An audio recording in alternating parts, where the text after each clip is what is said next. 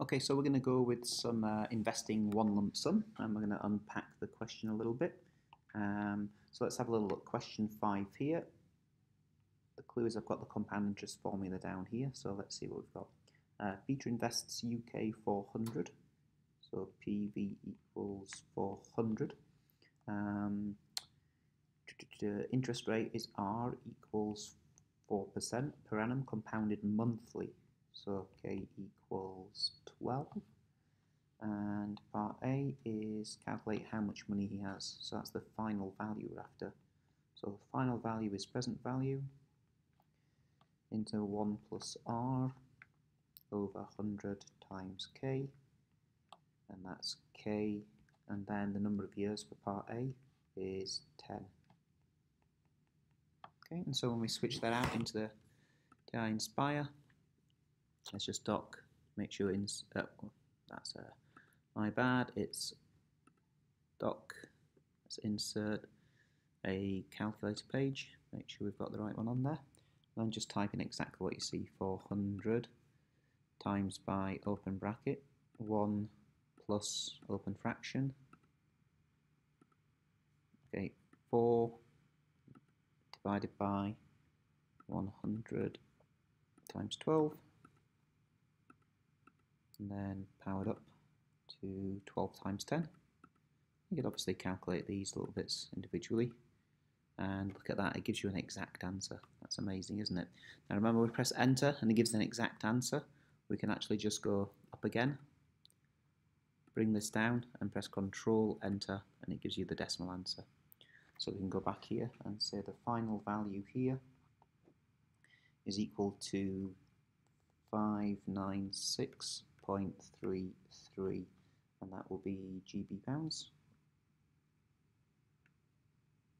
Okay, so calculate how long it takes for his money to double. So we're going to go back to the original question.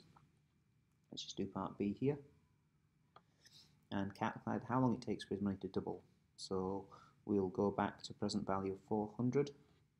So the final value will be 800. So 800 equals 400 into 1 plus 4 over 100 times 12.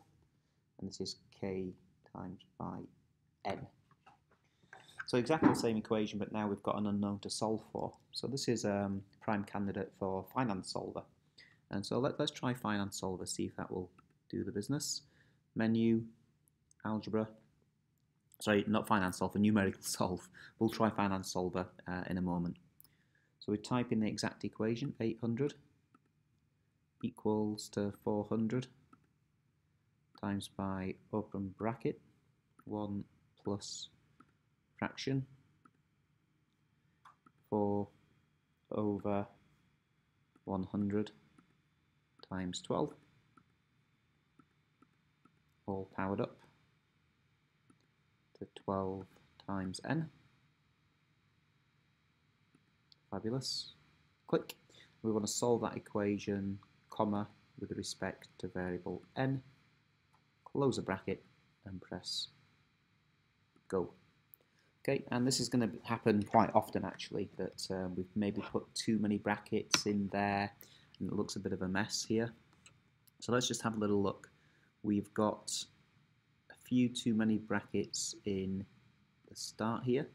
Let's take out the starting bracket, let's take out the end bracket, and let's have a look. We're solving 800 equals 400 times, there we see it.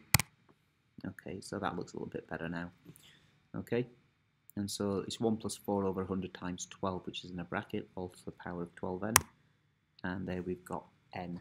So here we've got a value for n. Now remember, n represents in the formula the number of years. Okay, so here we've got n is equal to 17.4 years, and that's to 3 significant figures.